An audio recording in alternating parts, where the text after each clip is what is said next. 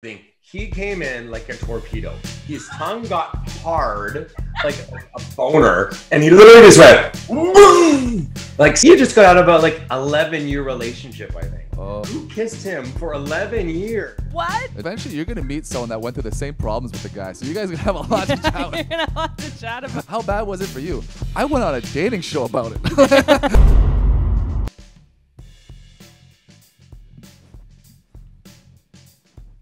Welcome to One Night Stand Up. Tell us your sexy stories. I'm Alfie Roselli. I'm Rebecca Rochon. Welcome to the show where our followers and subscribers DM us for a chance to be featured on the show. So be sure to like, comment, or subscribe. And as usual, do not DM us any dick pics. Just clit pics. Strictly clit pics. Our guest today is Ryan Steele. Very funny. The Ryan Steele. The Ryan Steele. Of Ryan and Amy Show. You gotta check them out. Here's their Instagram here. Make sure to give them a follow as well. I really love this story because I think it's very relatable. Yeah, so they went on a couple COVID dates. They had that build up of like, oh my God, will we, won't we? And then they go to kiss, and that's when things turn sideways. Let's hear from Ryan. I just got out of a 4-year relationship and we still lived together for a couple months. He finally left. I took a couple months to chill, and then I went on the dating apps, and COVID had just started. But I was still chatting. And then there was this guy who was around my age, which never happens. And we decided to meet up, and we went for like a social distance walk, and it was nice, and it was springtime, and he was very handsome, and the conversation was pretty good. And then we did this like 2 or 3 more times, and like 6 hours, like walking from to like Maine kind of thing, like long walks. And like, so you liked him? Great. Yeah, I totally liked him. It was, the first guy in 4 or 5 years other than my ex. So it was exciting. And I'd known of this guy for a long time too, like even from bartending back at the Biltmore or something. I think I served him there. And so then finally on their 4th date, we're coming to on the end of our social distance walk. I'm like, do you want to come up? And he's like, yeah, I want to come up. Let's do it. So nice. And so then we start kissing, and I'm a rhythm guy. I think most people kiss. It's rhythm. It's, give and take and ear and neck and a little in the hands and everything. He came in like a torpedo. His tongue got hard, like a boner, and he literally just went, boom, and it went straight into my throat. And I didn't know what to do with it. And I was trying to play it cool. So I I kind of massaged the tongue. It was just rock hard. And I'm I felt like I was giving him a blowjob on his tongue. And it was so awkward. And I tried to do my thing, and maybe he would follow suit. Because I've been with people before too, where, I think I kind of got their style and I didn't hate it. So I kind of, adjusted to make them a little maybe more pleased or happy. And so I thought in this case, he would do it for me, but no. And then so he wouldn't let you take the lead. Pardon me? He wouldn't let you take the lead. No, he just went in there and he had just got out of a 11-year relationship, I think. Oh. Who kissed him for 11 years? What? It didn't say a thing. Didn't say a thing. Or maybe his ex and him, that was his thing too. He loved being torpedoed in the mouth, and he just, you know what? He needs to hook up with a Latin guy. He'll show him how to roll the R's. He'll loosen that tongue right up. I'll message him after this. Here's some single Latin men. Well, they do say that the kiss is a preview for, sex. Yeah, well, it's cues. That's so the first cue. You could end up that he'd go in hard that way too. Well, yeah, no, we did go there, and was it the same? It was. Was it clunky as well? I was already ruined. Yeah. And then he showered at my place, and then I fully ghosted him. Well, he didn't text me either, but he did message me on Tinder, and he was like, my phone number. I hate when you I feel there's transitions of communicating. You go from Instagram to text or wherever you go, but when you get to text, you've kind of reached.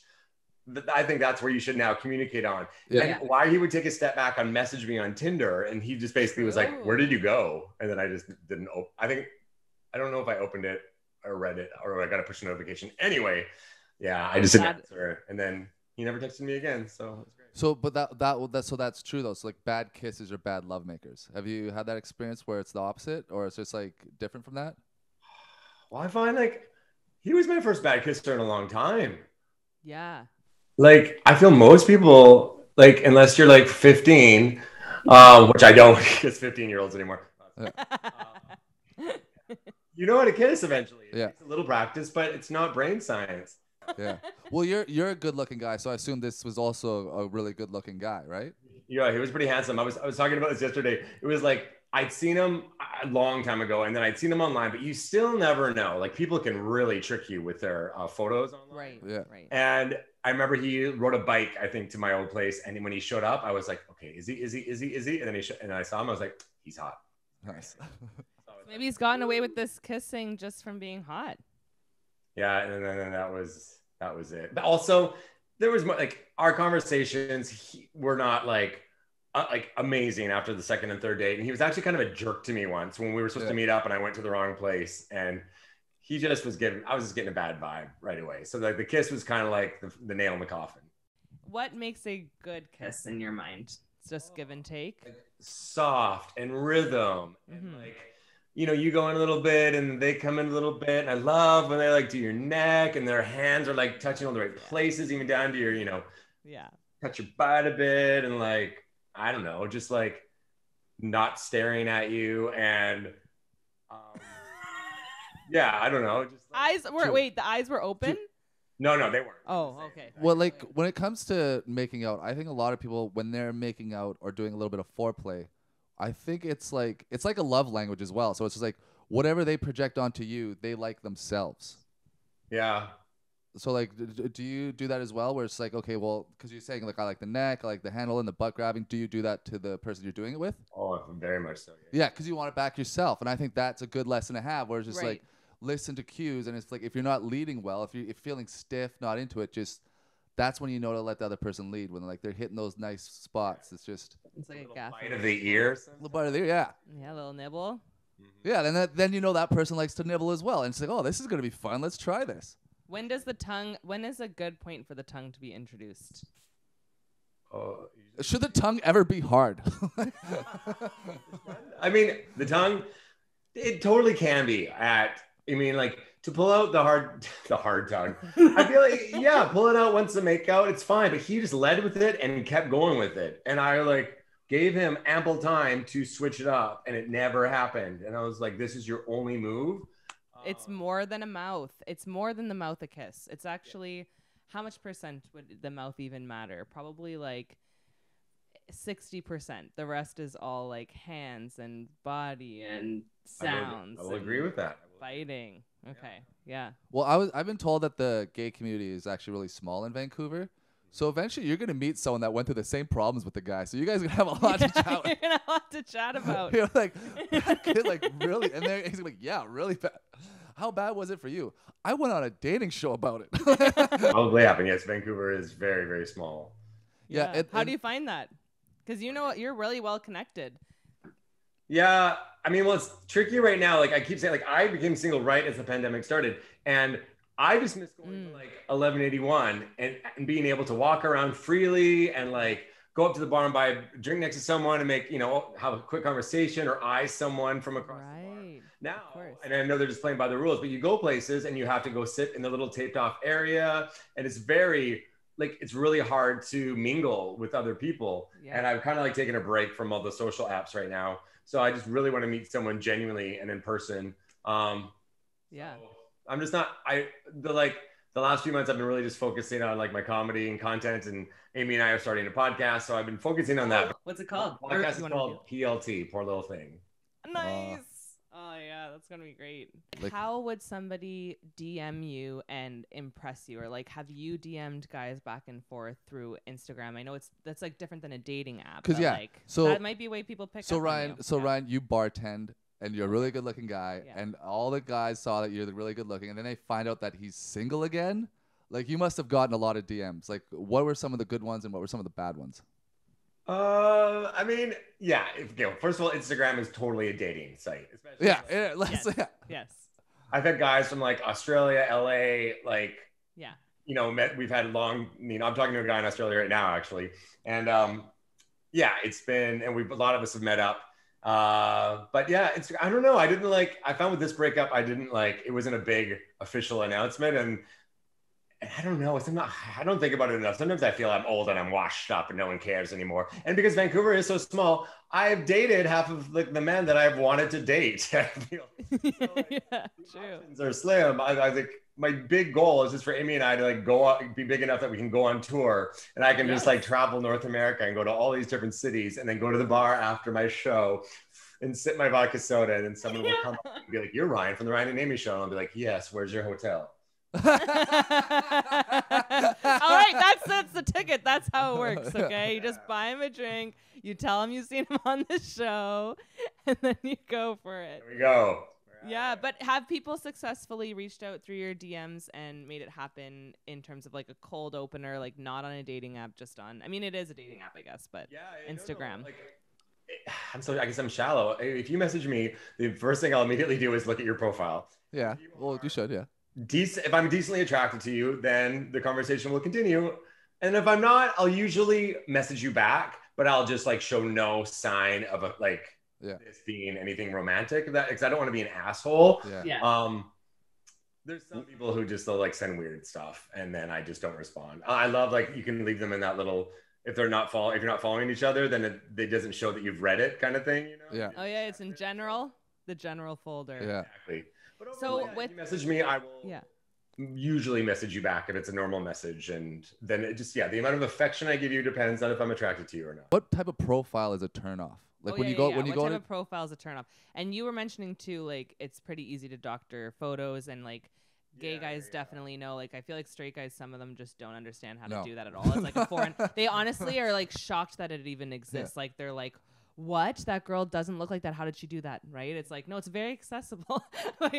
For guys, these guys are obviously on it. So how can you tell, what are some red flags in a profile, and how can you tell when they're doctoring? I mean, I think sometimes you just need to look at several photos, because sometimes you can look super hot in a photo, but then the rest, maybe not so much. Which is, I don't even want to sound like an asshole, but you got to look at all of them. You also have to look at the tagged photos sometimes, because we obviously always post the photos that we feel most confident in, or we want to, but people will tag you in other photos that you have no control over, but you can untag yourself. Because they look great in those photos and you don't. They're they're not worried about that. They're exactly. I mean, and I can be victim of it too. I like to face tune the smallest amount. I usually just use the details over the eyes. They just make your eyes pop a bit. And I try to leave all my wrinkles around my eyes, so if someone were to zoom in, they could tell that it's pretty real. Sometimes whiten the teeth a bit. Yeah. Well, that's what they do for that's what they do for acting headshots. So that's allowed. Those little touch ups where it's post that's a headshot, that's a professional photo. I think it's okay. Minimizing blemishes and kind of smoothing to a certain extent and whitening, but when you start to physically mold the shape of things, I think that is so hard to make look normal. I feel it's so obvious, but not straight men, they just don't notice, but definitely gay men and women definitely can tell right away. Sometimes you see noses that look like they went to one of Michael Jackson's doctors, where it's just that's not real. Exactly. Oh man. But what would be an example of a shallow profile where it's just oh, this person looks very shallow? Right. Because that's something you look for too, right? I mean, I feel I was victim of it at one point too, but I feel if every photo of you is a selfie, then that's a little shallow. Everyone has control over their Instagram. You can do whatever you want with it. But come on, don't you have friends? Don't you go for hikes? Don't you have family? Well, that's the thing, because if you're single, it is kind of used as a dating profile. So this is my channel. This is a view into my life. So it's these are my stories. These are my pictures. It's this is how I'm going to be conceived as a fun hang. Yeah. And if it's if every photo is just you, but if you're on the top of Grouse Mountain, or you are in the water, or you are at work, I don't know, then it's fine. If everyone is you in the same mirror in different underwear. Same mirror in different underwear. That's all. At least show me that you have a friend taking that photo for you. No mirror. At least just be no mirror. And give a photo cred. Yeah. And what made you take a break from the apps? What made you take a break from the dating apps? You said you're on a break from them, right? Yeah, because Well, I found Tinder's funny because like you can say no to people, and then after I don't know what the time is, but it'll refresh itself. So those people that you might have said no to, because sometimes you accidentally say no to people. I've been I'm like, no, I didn't, no. No, yeah. Oh my God, that's the worst. Yeah. I love it that they bring these people back eventually. So then you get a second shot, because I've said no the first time and yes the second time, and I know people have done that to me. Yeah. So I don't know. I was just like on them last year, and again, Vancouver's so small. I was just seeing the same people, and I don't know. I finally, like, this sounds maybe so cliche, but because I dated a fair bit last year, different people, and then I just kind of got to this place where I was actually quite happy single, and I'm living on my own for the first time in my life, and I love my apartment, and like my career is going quite well right now. It's going in the right direction, and we're very busy with it. So sometimes I think, like, because I'm still bartending and trying to juggle this comedy acting career, where would I fit, a man even in? Which, don't get me wrong, if the perfect man came knocking on my door today, I would obviously make everything work. Yeah. But right now, I'm just kind of like finding it very nice that I don't have to stress about that. Because even I wonder, like in my last relationship, if that was one of the reasons why we broke up. Because I feel like my career always came first. Or if you'd want to do something, okay, I need two more hours to edit this video, and then we can go do that. You know what I mean? I always put that first. Oh, cool! You did the editing. That's awesome. Yeah. Yeah, you did a great job. Like you do really good cuts. Like it's like you do such a great job. The TV ratings made me so happy during such a difficult time. Like I think a lot of people really appreciated that. Yeah, it kept me sane too. Actually, like, it was the first time in a long time where I had a deadline every week. Like every Sunday, Monday, I had to film, edit it, and then Tuesday upload it. It just kind of kept me in a great routine. And also, that was when the pandemic was still quite intense. So Amy and I couldn't really see each other, so it kept me busy. So it was great. I mean, you definitely would be a really, really, really, really good partner, though, like a life partner. So I definitely don't I don't think you'd be like a hookup guy, No, because like you will have fun doing that if you want, but like I doubt your career would like come first. I definitely doubt that. I think that you would be like, it would be both, but you'd be a very committed guy. Yeah. I like attention more than hooking up. Like I'd love to just go to the bar. Hey, I was at your show tonight. That was awesome. Have a conversation, have a drink or two, and then go back. Like really, I would rarely go back with that person. I would probably go to my hotel and feel very confident that I got hit on by an attractive man, and then that's all I wanted. Yeah. Aww. Also, where do you go to on a date? I went on. It wasn't a date the other day, but I did this TELUS Health commercial recently, and the man that played my husband in it is a very good-looking English guy, and we went for a beer. I think it was just a friendship thing, but like still, he's like, "Well, where do you want to go?" And in my head, I was like, well, if we go to Fountainhead, everyone's going to think we're on a date. And I'm going to see people, obviously, I know, because it just always happens. Yeah. And if we go to Score, that's going to be a hell because I work there. And every person's going to go, oh, who's this, Ryan? So I said, I'm going to get us like a 6-pack and we'll go to Sunset Beach. Because it was nice. And it was easy. And we sat on the grass. And it was just like, it was just, it was simple. Because that's the other thing, too. You go places and then, oh, I saw Ryan and he was with this guy and blah, blah, blah, blah. Well, no, that's actually like a good point of just like, I think that's also a thing that we learned from the pandemic. It's just like, you can't do these extravagant things anymore. So like when you watch those Bachelor shows and it's just like, they don't end up making it. It's because every date they had was on a mountain or a volcano, helicopter rides. It's like, you're going to make it if you can hang out and just do nothing. If you can sit with someone and just do nothing with them, then everything else is gravy. And I think that's why like that date that you had at Sunset Beach was like, just let's have some beers, watch this beautiful sunset, and just chat it up. Totally. One thing I did want to ask actually is if it ever harms you that people think that you and Amy are an item. But that rarely happens. I mean, on our TikTok in our bio, it says flaming sketch comedy duo with a pride flag. So that's good. But also TikTok people are crazy because and no one ever looks at your profile. They watch your video and like in one of them, I'm this old man with this filter on me and everybody thinks I'm really this old man. No one thinks to click on, oh, what's the Ryan and Amy show? And then you see a photo of us and I'm clearly not 89 years old. Exactly. So the amount of stupidity that is out there is mind-boggling. But I could see like, maybe from our Instagram and some of our videos, you might think, I feel if me and Amy were straight, we would probably be a couple. Yeah. If you guys were, that's so cute. You guys are so sweet. Well, everybody keep an eye out for their new podcast coming out. Follow and subscribe to their channel and their Instagram. They're hilarious, and this was super fun. Yeah, thanks for coming to our bedroom. Yes.